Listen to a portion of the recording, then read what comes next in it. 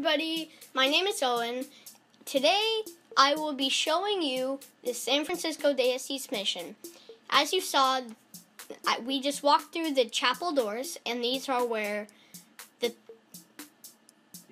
people would sit at the pews. And this is the cauldron with holy water, and those are the donation boxes. And as we walk up the stairs, there is a Bible where the priest would stand and speak words of God. And these are the holy statues that they would pray to give them hope and faith whenever something bad was happening. And as we walk down, we are going to exit the chapel.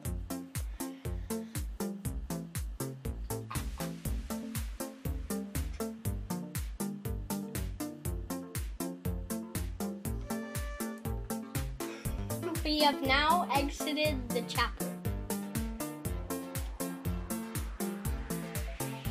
The pillars that you just saw would help keep the chapel stable. We just walked through these doors that would lead into the farm, livestock, and graveyard. At the farm, they would grow corn, wheat, barley, and rye. And these villagers would represent the farmers that would work long and hard days for people at the mission to eat. And to the right, this is the graveyard. The villagers that are standing next to the graves represent the people who would go to the villages cemetery,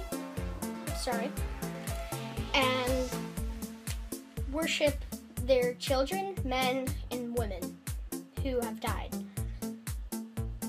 This is the livestock, and they had pigs, cows, sheep, and chickens.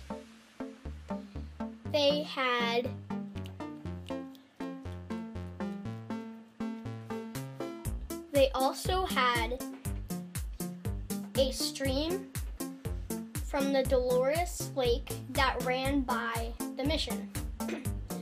As you see here at the end of the stream, there is Dolores Lake.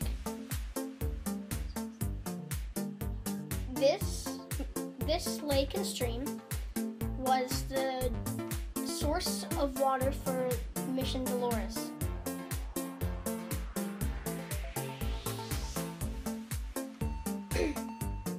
As you see, people are getting water from Lake Dolores.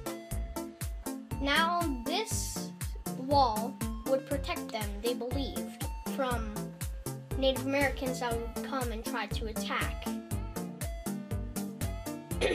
And this is the overview of my mission.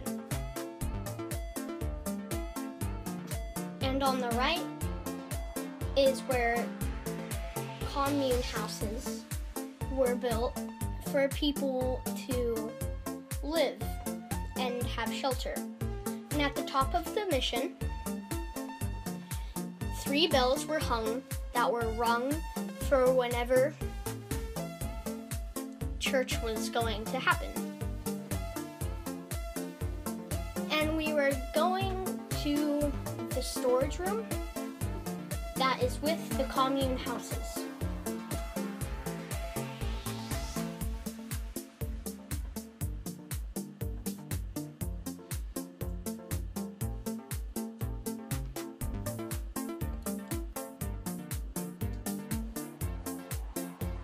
That was the storage room, and these are the commune houses that we are entering. They had a bed, a fireplace, a chest, a sink, and lighting. And upstairs there were beds and a chest that would store their clothes and food. And they're practically the same, but we're just showing you all of the commune houses, just to show you what they looked like.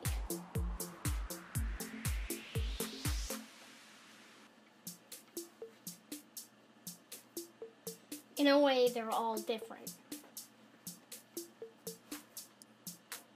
Here is the third and final commune house.